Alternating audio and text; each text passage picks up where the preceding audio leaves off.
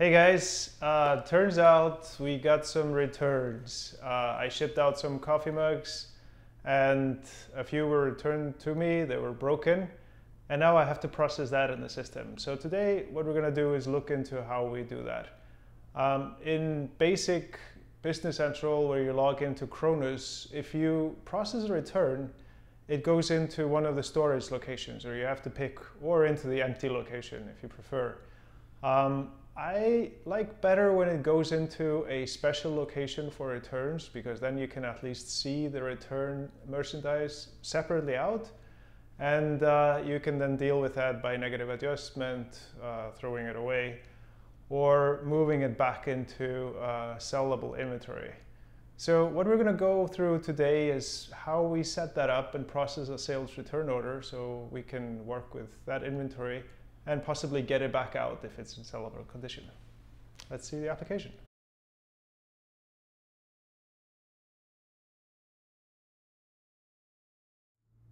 Let's get into the system. What we want to do now is create a new location to receive the returned merchandise in. So I'm going to go in here and get into locations. And we can see that standard we have East, Main, West, and the logistics ones.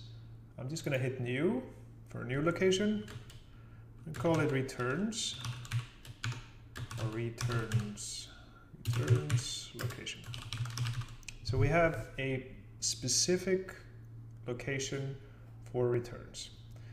Now this is not all I have to do in order to set up a location. I actually have to tie it to accounting. So I have to go here into inventory posting setup and pick here the inventory posting group resale.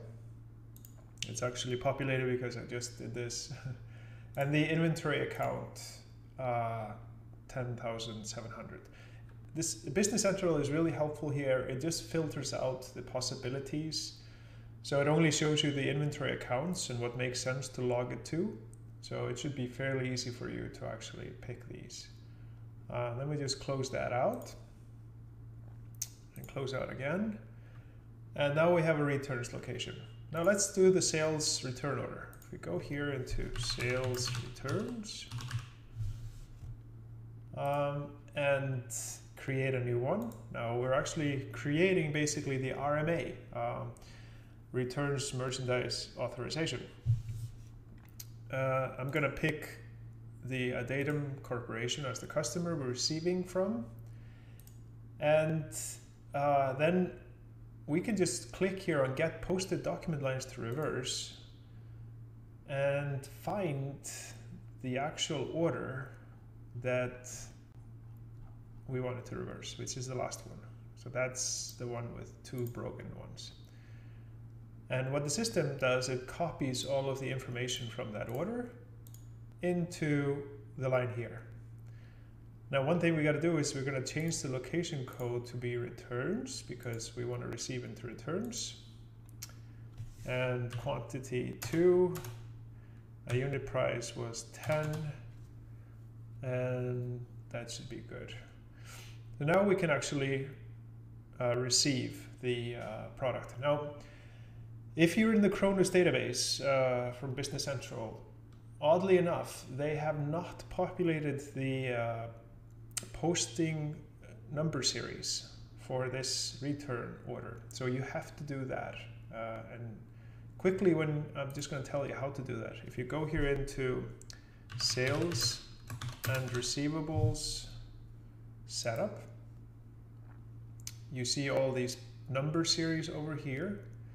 Now the posted return receipts, which is what gets generated when you post a sales return order, is not populated in the demo. You need to populate that.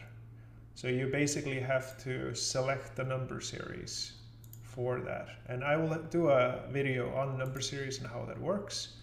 But for now, you could even just pick the shipment numbers, the same thing as here, and that would work. Just the number series would be a little bit funky. It'd be same thing for shipments as return receipts, but for demo purposes, I think that would be fine. So we close that out.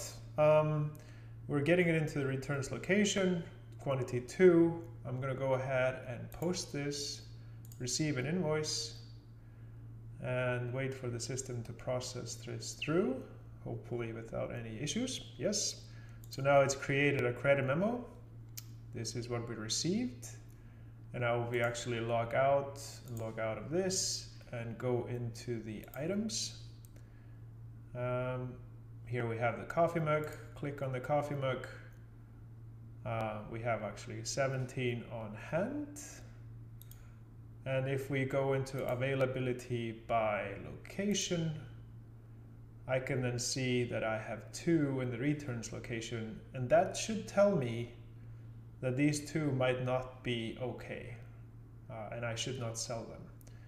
And if they are okay, I should then move them to the main location so they could be sold. So you could direct your salespeople only to sell out of main, never sell out of returns. So I hope that was useful for you guys. Thank you.